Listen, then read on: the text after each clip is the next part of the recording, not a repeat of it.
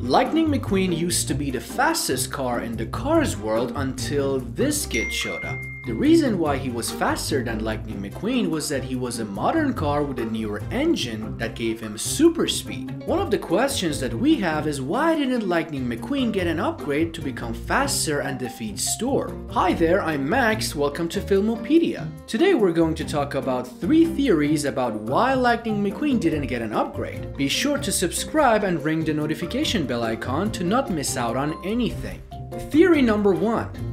Lightning McQueen didn't get an upgrade because Pixar didn't have a good plot. The most stupid and simplest theory that is out there is that Lightning McQueen didn't get an upgrade because Pixar didn't have a good plot, and they were trying to end the Cars franchise with a trilogy, so they wanted Lightning McQueen to get retired in Cars 3. And that's exactly why Cruz in the end defeats Jackson Storr. If this is true, it would be very boring, and I really doubt this is the case. So let's go to the next theory. Theory number 2.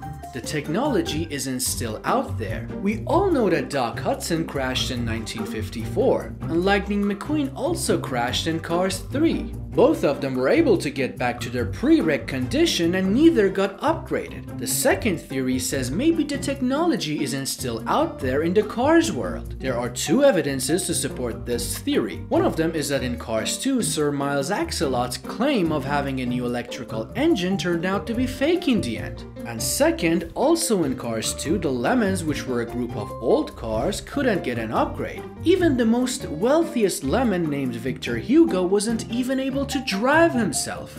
And theory number 3, maybe getting an upgrade is just too risky for them. This theory starts with a question. Why don't cars open their doors when they have handles? That's because they have brains and eyes behind the doors. And opening one of the doors is very disturbing for the audience. This theory suggests that it's just too risky for them to get an upgrade and cars are frightened to do so. We all know that cars have eyes and tongue. They can hear each other, so they have ears. In one of the scenes, Lightning McQueen hiccups, which means he has lungs. So it's safe to assume that behind the doors there are organs of the cars. In one of the earliest drafts of the movie, Lightning McQueen's body was put into a bulldozer, and matter was put into Lightning McQueen's body. What do you think you're doing? Just borrowing your body? Come on, you ain't using it. I'll give it back when you're done. You're all monsters! Luckily for Pixar and also the audience as well, it was for the best to delete this scene. What do you think? Do you have any other theories to support this claim? Why didn't Lightning McQueen get an upgrade so that he could defeat Jackson Storr?